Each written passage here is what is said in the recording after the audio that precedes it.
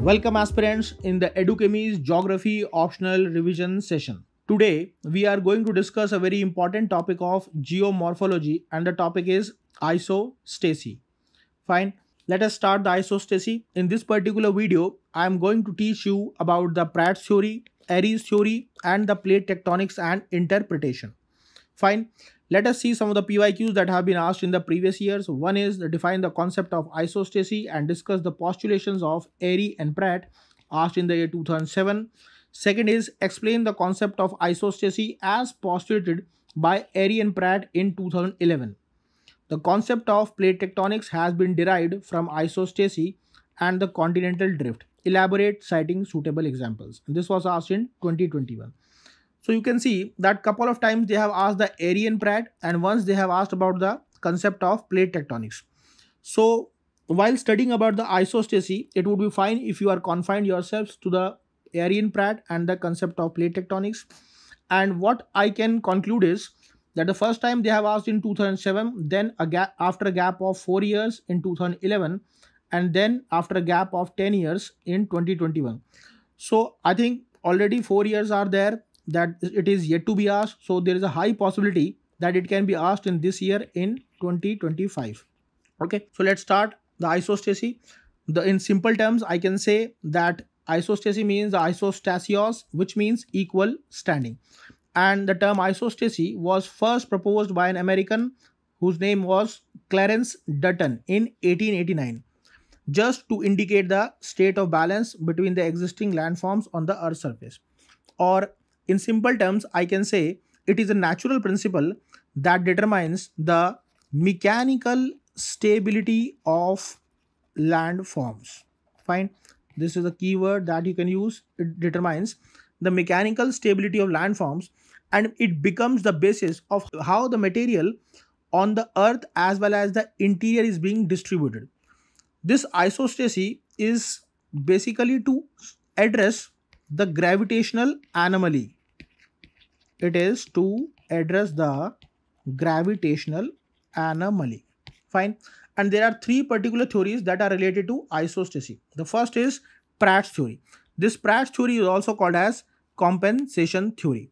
So what the Pratt says that equal masses underlying equal areas. Look at this figure that is being shown in the slide. You can consider these three figures as three blocks or three landforms. Pratt says if the cross-section area, this is the cross-section area, if the cross-section area of A, cross-section area of B, and the cross-section area of C, if the cross-section of all these three landforms are equal, means CA is equal to CB is equal to CC, that means the masses means the mass of entire block. Fine. The mass of A is equal to mass of B equal to mass of C. However, he also said that this mass is only up to a certain depth, and this depth is called as the depth of compensation. This is the depth of compensation, the term that you need to remember. And this also implies that the bodies with higher elevation and thickness will have less density. Fine. Just look at this figure. This shows that the density of C is greater than the density of B, and the density of B is greater than density of A. You can write like this, that all the densities are not the same. Density of C is greater than density of B, and density of B is greater than density of A. That means bodies with lesser height have higher density. High density has key. Fine. So that is why they are like this. Pratt also says that this density variation is from this point to this point, this to this. This density variation is only up to a certain depth, and beyond this depth, the density variation is compensated by rocks and a material of comparable and same density. Means beyond this point, the density is comparable and it is of same density. So this is also called as the compensation theory of isostasy. However, Hayford and Boy have made slight modifications in the idea of Pratt. They say that in this Pratt's idea, we have a depth of compensation, but Hayford and Boy have focused on the plane of compensation. Fine. Hayford and Boy have focused on the plane of compensation, and this plane of compensation is at a depth of 100 km from surface. So this concept in modern day is very close to the reality because lithospheric plates have a thickness of around 100 kilometers and they float over asthenosphere. Fine. Next is the Airy's interpretation, or we can say the Sir George Airy's interpretation of isostasy, also called as the flotation theory. Look at this figure. In this figure, there are two wooden blocks that are floating in a denser medium water. Why they are floating? Because the denser water is providing a buoyancy force to them, and this buoyancy force is stabilizing the wood in these water. Fine. So that is why George Airy says the landforms are also like this, and the landforms are stabilized in accordance with the flotation principle. Just like the blocks of wood are floating on a water, so also the landforms also float because the denser medium is providing a buoyancy that stabilizes the landforms. Look at this. This is a denser medium, and these denser mediums are providing a buoyancy force that are stabilizing these landforms. Fine. However, there is a slight difference between the Airy and a Pratt idea. Pratt talks that in landforms with different densities that are compensated at a common depth, while Airy assumes that all landforms of same density material but with different depths. Look at this. This is the different depths under the floating medium. So Airy's theory is also called as Roots theory of isostasy. Is called as the Roots theory of isostasy. But neither the Airy nor the Pratt suggested what exactly would be the ratio of the part that would be above the crust and below the crust. There was another person whose name was Joly. Joly suggested, or Joly has recommended, that this ratio would be 1:8. Means for every one part that is above or that is emerged, there would always be 8 parts below the crust. You can see in this figure also, the one part is the emergent crust and the 8 parts are below the crust. Okay.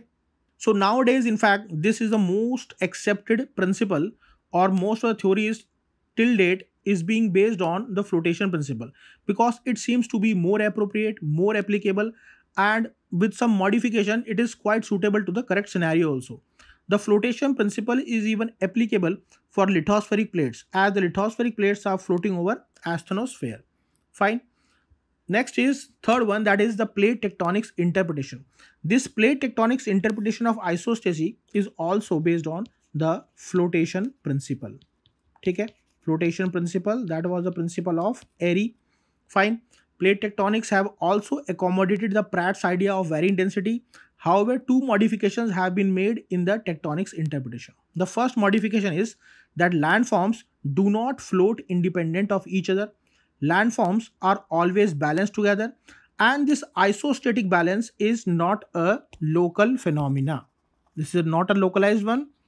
Isostatic phenomena is not a local one.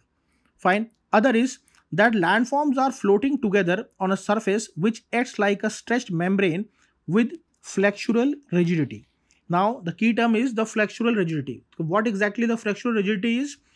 All the isostatic stability is maintained because of flexural rigidity. And you might have heard about the olivine rocks.